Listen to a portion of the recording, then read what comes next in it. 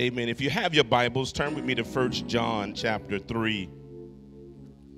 1 John chapter 3, starting at verse 1. 1 John chapter 3. Starting at verse 1, I'll be reading from the Amplified Bible. It's our custom here at New Season Christian Center to stand as we read the word of the Lord.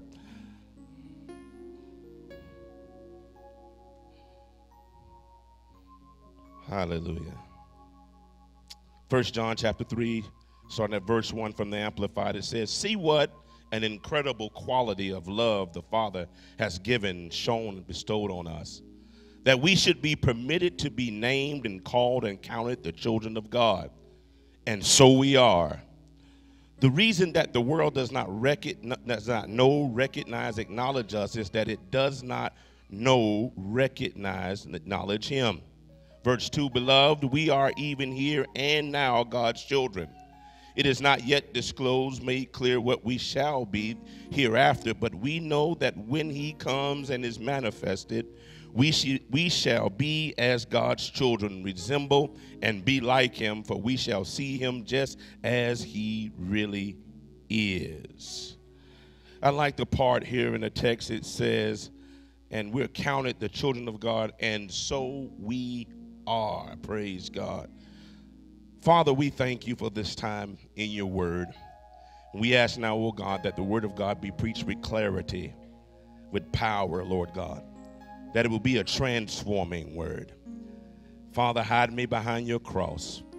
God, you be exalted, oh God, in the name of Jesus. We bless you and thank you.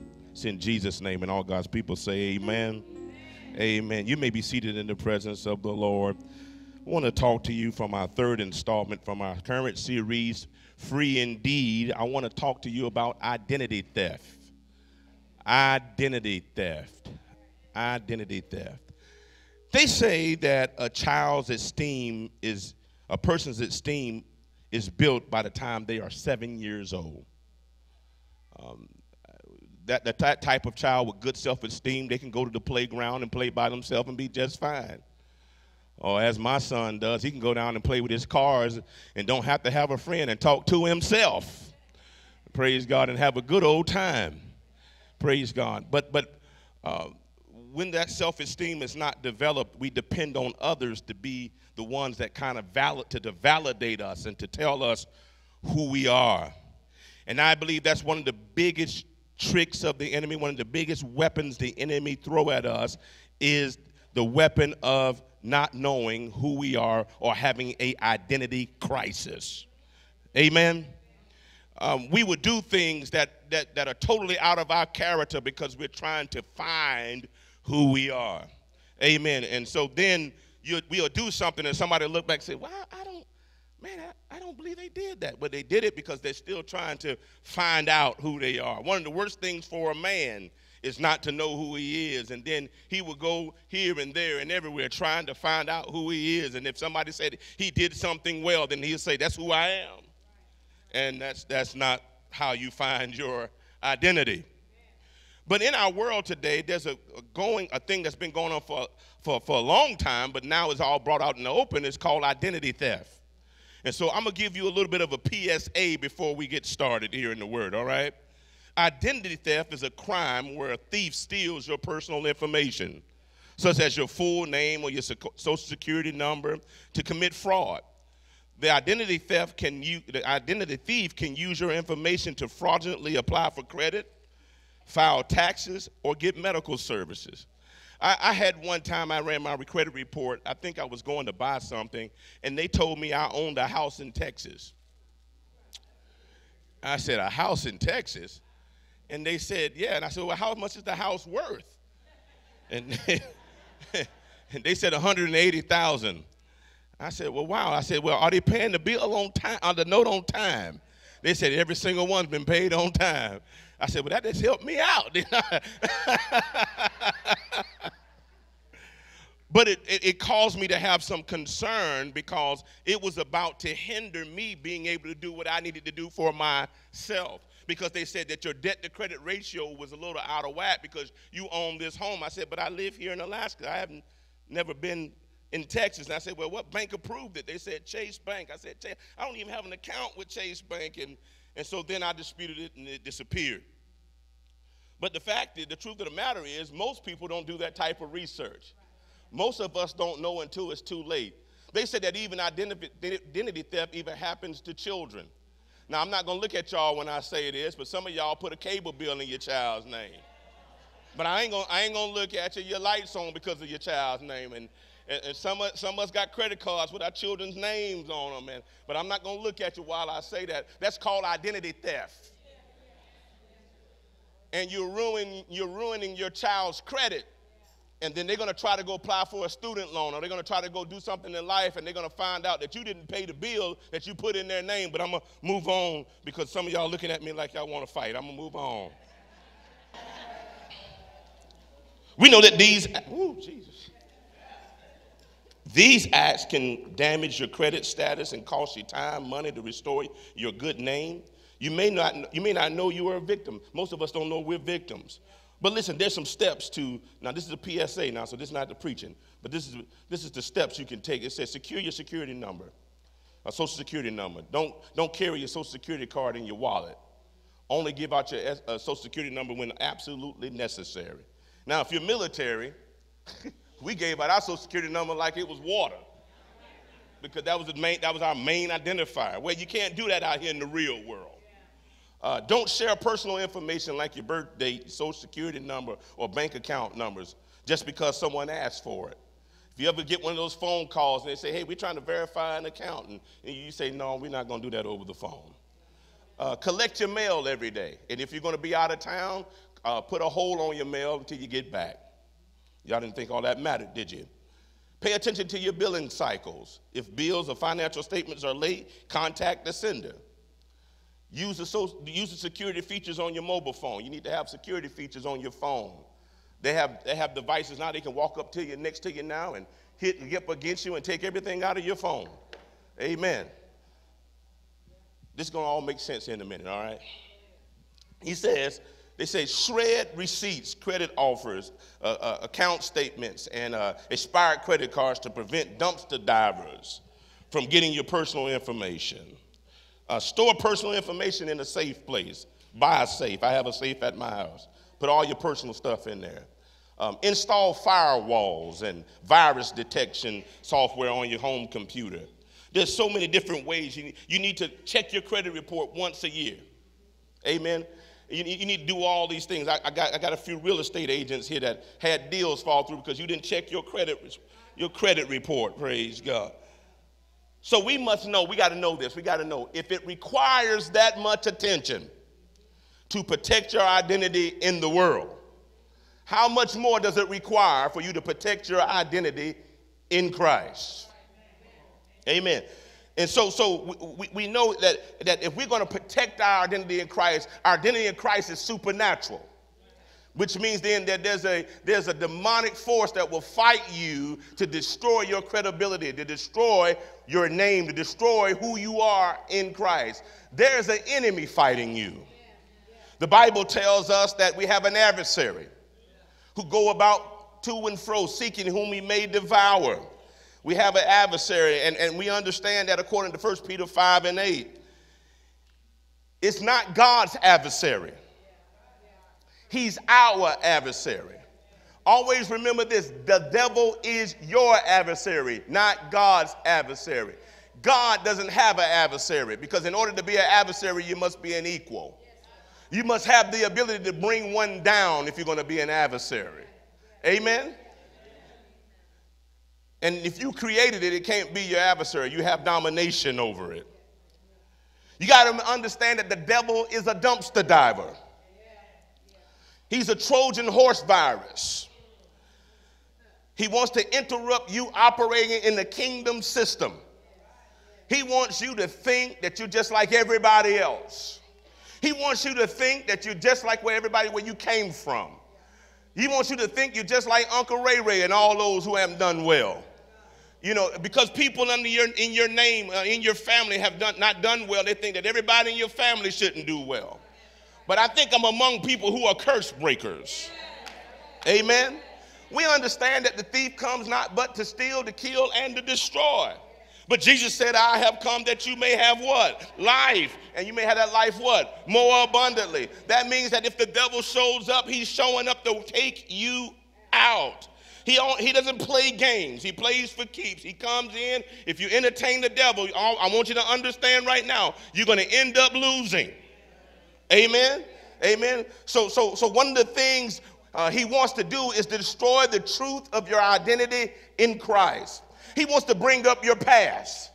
He wants to bring up all your bad habits you used to have. He wants to bring up all the things that you failed at, and then he wants you to look at the mirror of that what you've done and make yourself that again. But you've been set free from that.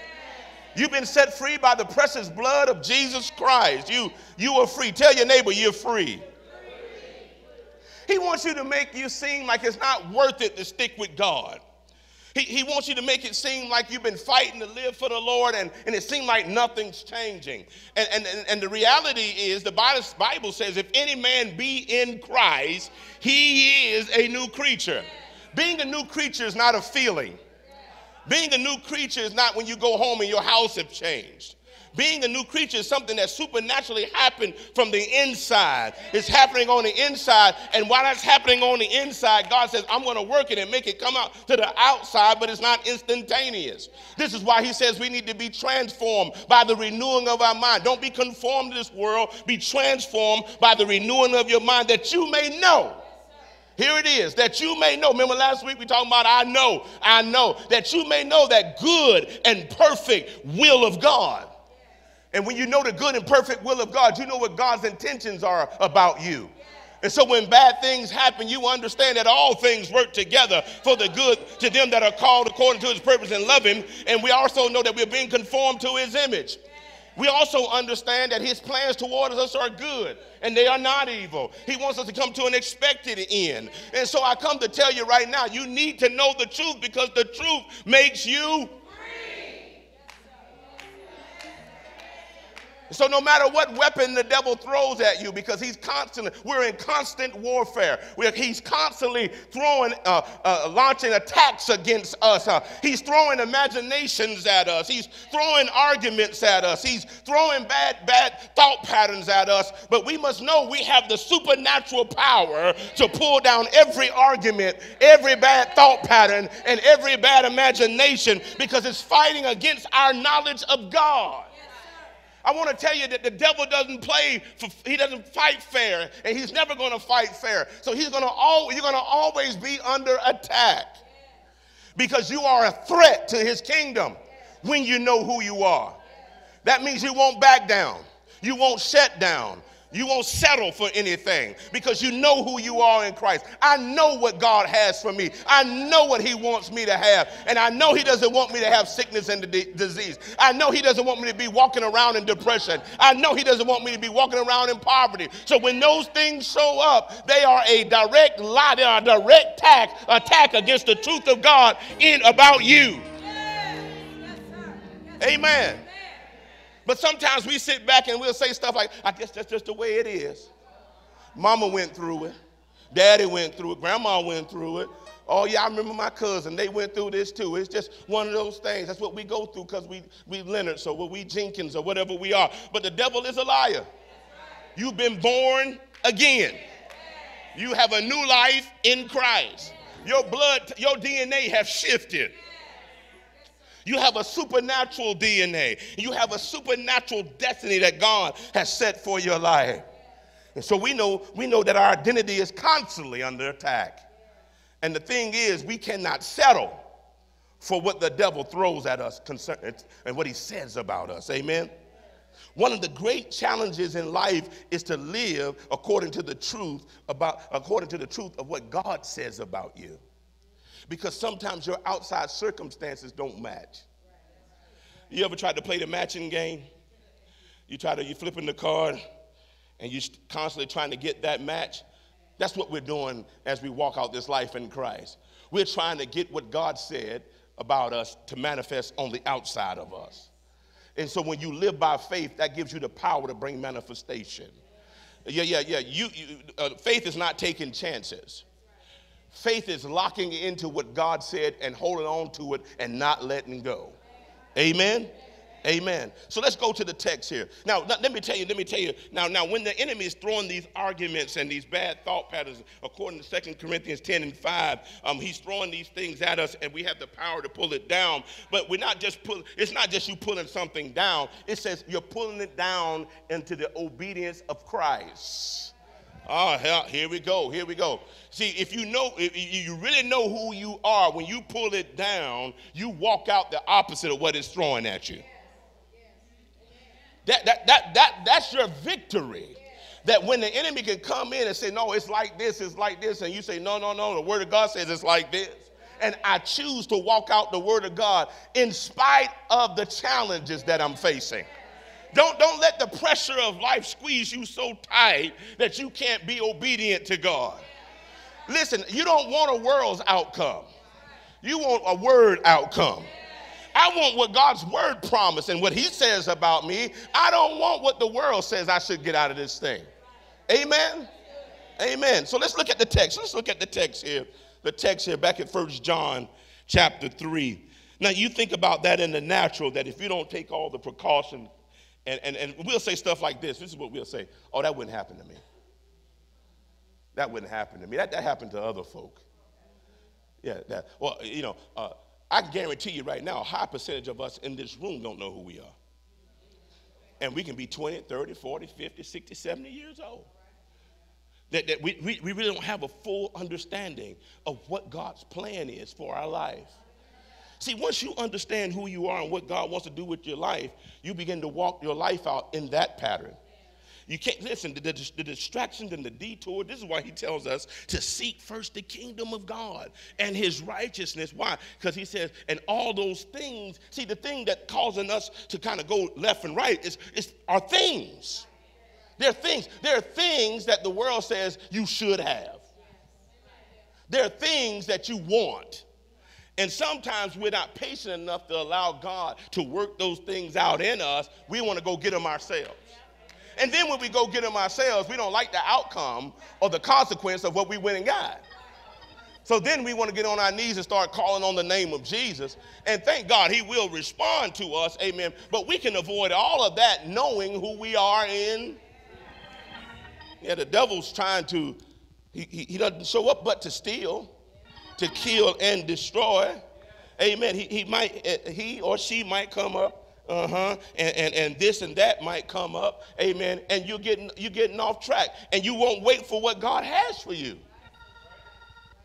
Amen. Y'all quiet today. I must be at a different church this morning. Amen.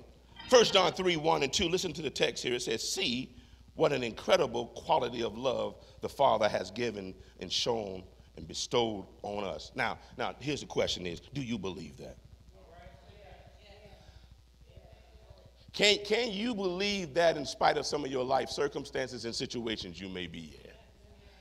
You know, because I've heard people say, well, if God loved us, why would he allow that to happen? Can I tell you that type of response is an immature, childish response. Amen. Amen. That's the type of response a pouty brat has. Because everything's supposed to be good for me. And if God loves me, how come bad things are happening? There's a devil. I just answered it very simply for you, that there's a devil also. And guess what? And listen, he was in the earth before you were. He's been wreaking havoc before we even were thought of. And let me help you with something. And he ain't gone nowhere. I said it like I'm going. He ain't gone nowhere. Amen. And he's your adversary. He doesn't want you to come into the knowledge of who you really are in Christ. Because if he can hold you back from that, he understands that his kingdom can prevail in your life. But once you understand who you are in Christ, you don't take wooden nickels. Oh yeah, you don't take wooden nickels. Sometimes the devil will come at me, I say, but you better come a little stronger than that, Doc. Been there, done that, got the t-shirt. Yeah, you better come. You better come, you better go back and re-strategize, Doc. Yeah. I talk to the devil like that. I don't know about y'all. But when he come in like a flood, the Spirit of the Lord lifts up the standard. I tell him, Doc, you better come with a little something else, because I'm an overcomer. I'm more than a conqueror. And so you better go back to your drawing board and meet with some of your demons and your imps, because I don't play games. Now you say that might sound cocky. Yeah. I got faith. And I understand God doesn't want me to be destroyed. He doesn't want me to be taken out. So I talk to the devil like this. Listen. I'm kind of like the Hebrew boys. Listen. Like this. We know he's well able to get us out of this. But if he don't, I'ma still praise him. And so the boys got thrown in the fire. Now, I like what Elder Raven said this Wednesday. He said the guy who went to throw them in the fire got consumed by the fire. He was just checking the fire. Got consumed by the fire. So we know that this fire is a deadly fire. They got thrown in the fire. You got to be willing to be thrown in with no compromise, to be thrown in the fire and know that your God is well able. Because of his love for us, he's well able to come in the fire with us and to deliver us.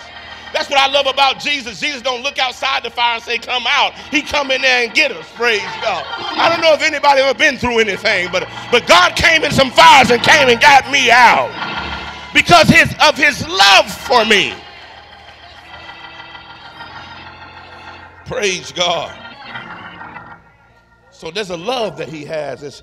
It casts out fear and the torment that come with it. And it casts out all that low self-esteem and all that good stuff. And then he said that we should be permitted to and be named and called and counted the children of God. And so we are. If you're born again, I want you to hear you say, I'm a child of God. I'm a child of God. There's no doubt about it. No doubt about it. He says as simple as this in John 1:12 in the Amplified. He says, but to as many as did receive and welcome him, he gave the authority, the power, the privilege, the right to become the children of God. That is to those, here we go, who believe in his name.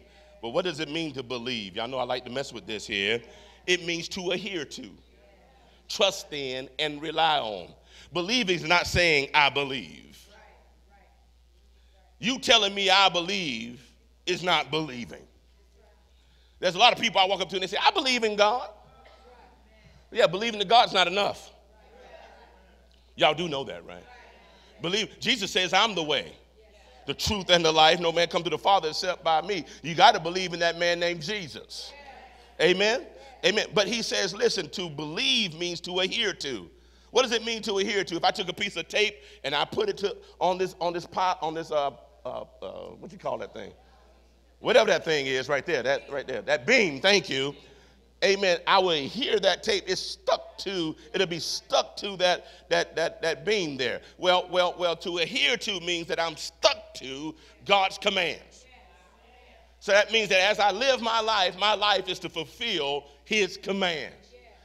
It means to trust in. I don't lean to my own understanding, but in all my ways I So that means that if I say I believe, it looks like something. Amen. If I say I rely on him, I don't put my trust, I don't rely on any other source to supply for me but him. Amen. I was having a conversation last week with a gentleman, and we were talking about the government, and I told him I don't depend on the government to supply for me. And he looked at me. I said, yeah, I don't depend on the government to supply to me. He said, well, you get VA. I said, I earned that. I earned every dime of that VA. I got 12 years to prove that I earned every dime of that VA. So that's not something, they ain't give me nothing. I had to fix that. Yeah. I don't depend on my taxes to do anything for me. I pay taxes. Amen. And so my dependency is not on the government. So I don't care who's president. I don't care who's governor. I don't care who's the senator, who sits on the assembly. I don't care. Now, I'm involved in the political process. But what I'm saying is whoever win, they win. But my God is king. And he said, because I rely on and I adhere to and I trust in that he will supply all of my needs. Somebody say, get unlocked from that government system. Get on. You're in the kingdom of God. So if you're in the kingdom of God, it is up to your king to supply for you. I'm a citizen of the kingdom. And if my king does not supply for me, it makes him look bad as a king, and we already know. So believing is not what you say out of your mouth. Believing is adhering to, trusting in, and relying on. Now, here's the truth. He's given us authority to be called the children of God. He has given us power, privilege, and right. And since it's done with such authority, then there's a responsibility to represent my position as a child of God. So what he's saying is that when you said, I believe, there was an authority for you when you to step in to be an heir of God, a joint heir with Christ Jesus, which means that, listen, I don't haphazardly carry this title, this position of being a child of God. Amen? Being a child of God is not being a church member. Being a child of God, amen, it has nothing to do with how you dress. Yeah. But being a child of God has everything to do with what you believe. And what you believe, you will live. There will be evidence of you believing by the way you live your life. Amen. I'm still trying to figure out if I'm in the right church yet. Yeah. And so now, we should become a reflection of our Father. If we're the children of God, then there should be a reflection. There should be where if I look at you, I look at your life, it should reflect what you say you believe. Sometimes I get mixed signals. Y'all may have got a few yourself, that somebody claimed that I'm in Jesus, I love the Lord, and then, my God, that didn't look right. That right there don't fit right in. Somebody say standard. There's a standard. But don't get so hooked on the standard. You need to get hooked on surrender.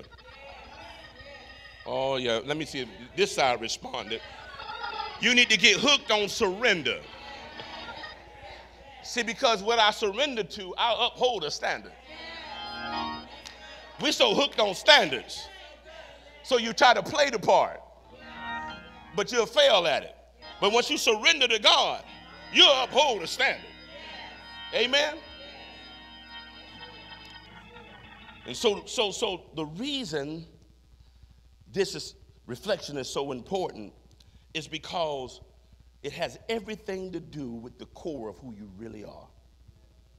See, some of us still living like we are parents' kids. We still living like, sometimes we can live like I'm still Dolores and Tommy's son. In the natural, yes, I am. But now I live according to a different DNA makeup. That if they don't change, I'm changing. Huh? They might call you a holy roller. That's what they call me. They call me that in my family, the holy roller, because we don't play religious games. We don't say stuff like God understand. Yeah. And where I come from, they say, well, God, when they mess up, they say, well, God understand. No. Don't bring them down that low. Don't bring them down that low. But there's a way out, praise God. But don't make it seem like he put you in there. Let me move on. The second part of the text. So we understand that we're the children of God. Amen? Number two, the reason that the world does not know or acknowledge us is that it does not recognize him. The lack of recognition has nothing to do with you. It has nothing to do with you. It has everything to do with everybody's recognition of him.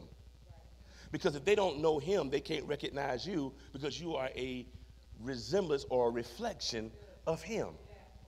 So don't get so mad trying to prove to people who you are. That's just like me walking around here telling myself, I'm the pastor of this church. I'm the pastor of this church. If I have to do that, I'm not the pastor of this church.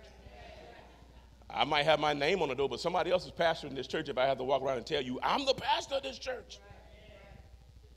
By the way I carry myself and live my life and how I walk in the authority that God has given us should prove that we are the pastors of this church. Amen? And if that's not the case, then somebody else is pastoring the church, and I need to get a memo and need to know so I can give them the keys. And they can meet with accountants and auditors and do all the things that are necessary to make sure that this ministry is upheld in all integrity. Okay, amen. Yeah. But the truth is that a lack of recognition of him, so when they don't recognize him, it's pretty hard. It's really hard for them to recognize you. They'll call you stuff like you're a goody two-shoe. They'll say something, oh, you think you're better than everybody. And they'll confuse your trust in God as arrogance because you won't come down to certain levels. They'll call you prideful. But the reality is you're living the life of faith.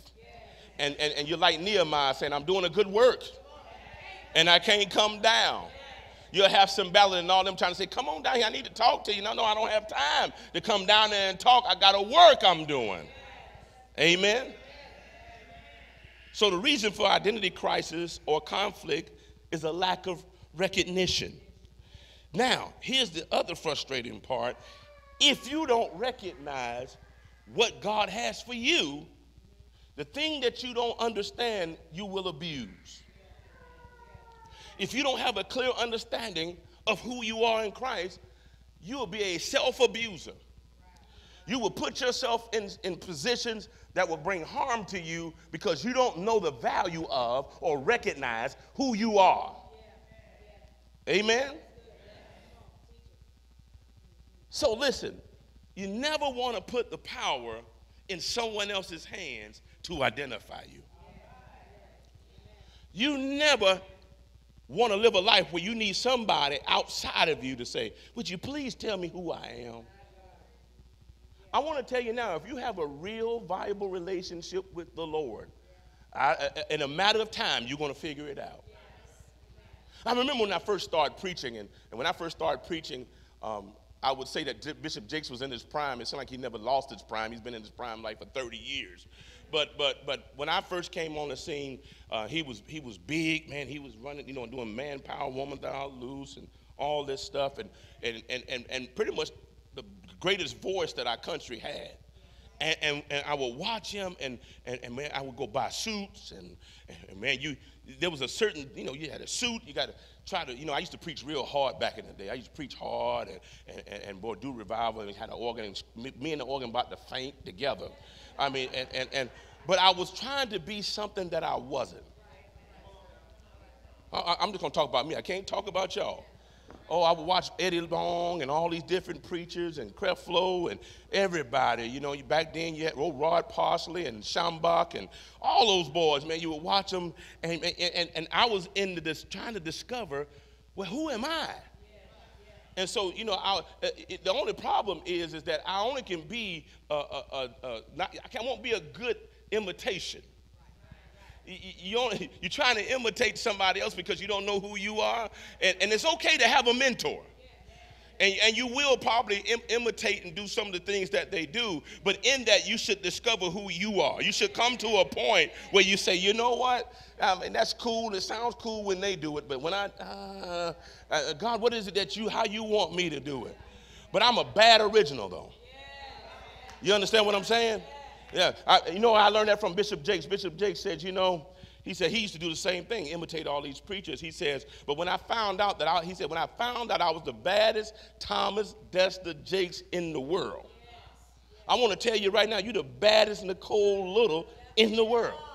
There's no other Nicole Little in the world like you. And once we can discover who we are, then we can be the best original we can ever be. But if you're always depending on somebody to validate you and tell you who you are, you'll only be what they tell you. So then guess what? Who has the control now? If they tell you you're sorry, guess what? If you believe it, you're sorry. And every time you try to do something, you will fail. They tell you, oh, you ain't going to be nothing or whatever. Listen, most people try to control you because they have some issues. They have their own issues. And because they don't know who they are, they're going to try to control everything around them and everybody around them.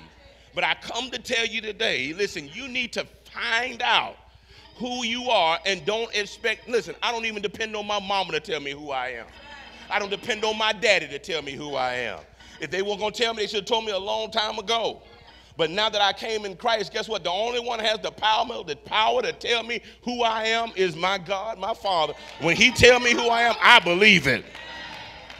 Amen. Yeah, you don't go around needing folk to validate you. Amen. Now, there's some folk that'll come around and help you and encourage you and all that stuff. But look, you take the encouragement, but you need to go seek God for yourself and find out, who am I? What do you want me to do? You know, we're up here trying to get preachers' license and robes and stuff, and God ain't even called us to that stuff. Listen, I used to feel bad. I said, Pastor, you need a robe, and I bought a robe. I don't like wearing robes. I mean, there's nothing wrong with them. That's just not where I'm at. When God told me I can wear blue jeans to preach, I said, what? And I started throwing them jeans on and those tennis shoes and stuff, and people around town was like, man, they crazy over there. I remember one time my wife was preaching at a church to go visit, and she had on a dress, and the sleeve was out. Well, I was a knucklehead. I came in my blue jeans and the sweat and the sports coat. And I said, well, I'm just going to sit. I knew I shouldn't sit in the pulpit, so I'm going to sit and just listen to her preach. And the first question they asked her is, where your robe at? Second question, they said, you sitting in the second thing, they said, did you sit in the pulpit? I said, no, I ain't. They said, yes, you are. I said, but I got on these jeans. They said, you're sitting in the pulpit. And I said to myself, I knew better. Because God gives you originality, doesn't mean that you go and disrespect somebody else's.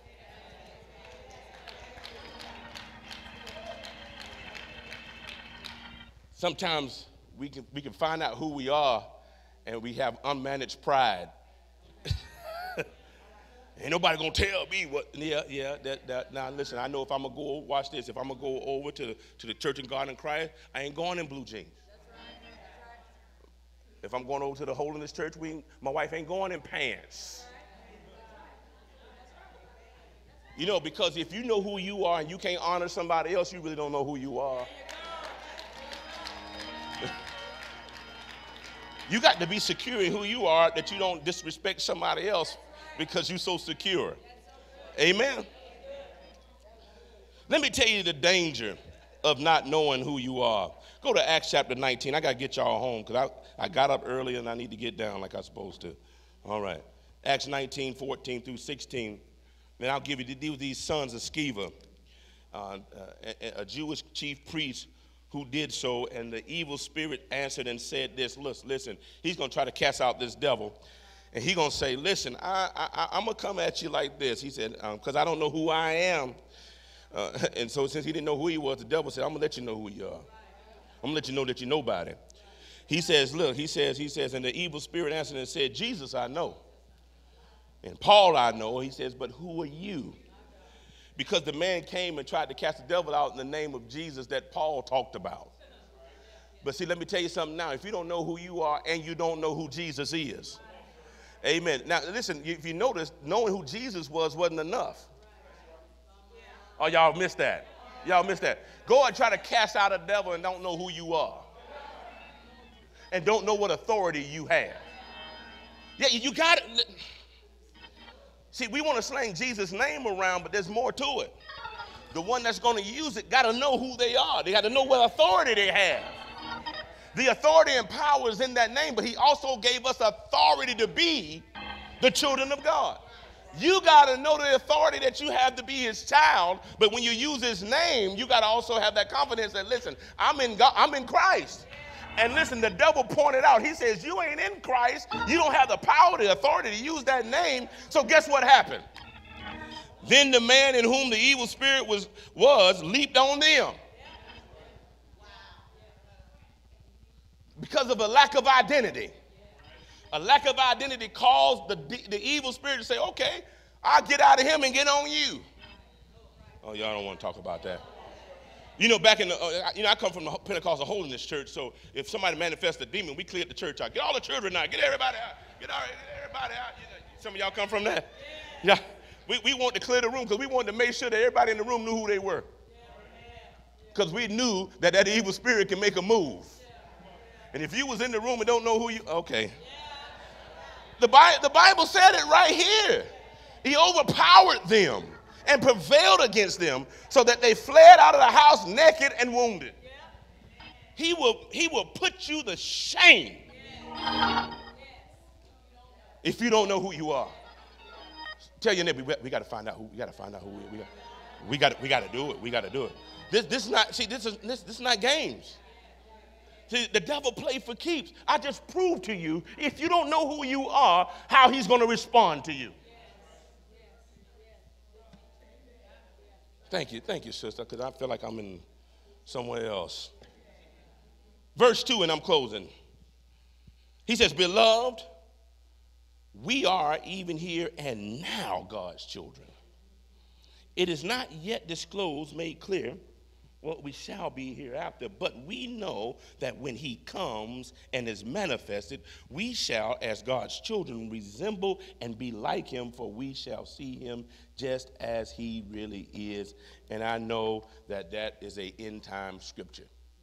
I understand that. That's talking about the second coming of Christ, and those that are in Christ, we'll see him as he is, and we'll also see ourselves, and we'll resemble him and all that. But that resemblance shouldn't take place then. That should be happening now. Let me tell you now, when Jesus' second coming comes, it's going to be a little too late to get it together. It's going to be a little too late to try to say, do I look like him? It is what we do now that starts to conform us into the image of his son Jesus. Romans 8:29 says we're being, look, for who he foreknew. He's conforming us to the image. He predestined us to be conformed to the image of his son. You're being conformed, somebody say now. Yeah, you're not waiting till later. That's some of our excuses. Well, I ain't there yet. That's okay, you ain't there yet, but you should be in the process of becoming. There should be a little resemblance there. You should have something that when we encounter you, it should be like, yeah, I see Jesus. I see Jesus. I love this part because it says, it is not yet disclosed, made clear, what we shall be hereafter. So we are on a constant discovery of who we are and what we have and what we can do. There is a constant revealing. Every day you should be revealed. There should be some nuance of you. This new thing should be being unveiled in you every day in your relationship with Christ. You shouldn't be the same way you were yesterday, today. Amen. And so this requires intimacy with God. It requires time with God. It don't just require coming to church on Wednesday and Sunday. It requires a lifestyle, a life in Christ, a life of fellowship with him, one of prayer, one of study, one of fasting, all those different things that conforms you and molds you into the image of him. But he says, but we know that when he comes, we know when he comes, he's going to, and is manifested, we shall as God's children. It's not say we shall become God's children, as God's children, resemble and be like him, for we shall see him just as he really is. I want to share a couple of verses with you, and I want you to write these down, just in case you're going through identity crisis, and understand that there's an identity theft that's taken place. In Colossians 2:10, you're not going to be able to keep up with me on the screen. I am complete in him, who is the head over all rule and authority, over every angelic and earthly power. According to Ephesians 2:5, I am alive with Christ. According to Romans 8:2, I am free from the law of sin and death. According to Isaiah 54:14, I am far from oppression and will not live in fear. According to 1 John 5:18, I am born of God, and the evil one does not touch me. Amen. In Ephesians 1:4, I am holy and without blame before him in love.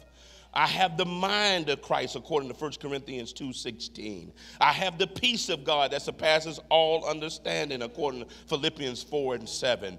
The Spirit of God, who is greater than the enemy in the world, lives in me, according to 1 John 4:4. I have received abundant grace and the gift of righteousness and reign in life through Christ now, according to Romans 5:17. I have received the spirit of wisdom and revelation in the knowledge of Jesus, the eyes of my heart enlightened, so that I know the hope of having life in Christ, according to Ephesians 1:17. I have received the power of the Holy Ghost, and he can do miraculous things through me. I have authority and power over the enemy in this world, according to Mark 16:17-18. I am renewed in the knowledge of God and no longer want to live in my old ways or nature before I accepted Christ, according to Colossians 3:9-10. Listen, I've been renewed in my knowledge. Remember last week, I've been renewed in my knowledge, so I no longer want to live in my old nature. Amen. According to 1 Peter 2:9, I am chosen by God, who called me out of darkness of sin into the light and the life of Christ, so I can proclaim the excellence and greatness of who he is.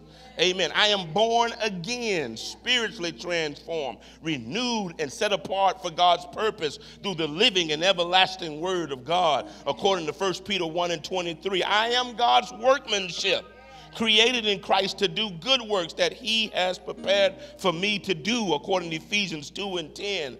We know that we are new creations in Christ, according to 2 Corinthians 5:17. I am a joint heir with Christ. I am more than a conqueror through him who loves me. I overcome the enemy of my soul by the blood of the Lamb and the word of my testimony, according to Revelation 12:11. My body is the temple of the Holy Ghost. I belong to him, according to 1 Corinthians 6:19. I am the head, not the tail. I am the head, not the tail. And I only go up and not down in life as I trust and obey God, according to Deuteronomy 28:13. I am redeemed, forgiven of all my sins, and made clean through the blood of Jesus. Ephesians 1:17. I am healed and whole in Jesus. I am saved by God's grace, raised up with Christ, and seated with him in heavenly places. I am greatly loved by God. I am strengthened with all power according to his glorious might. I humbly submit myself to God, and the devil flees from me because I resist him in the name of Jesus. I press on each day to fulfill God's plan for my life because I live to please him. I don't live to please me. I live to please him.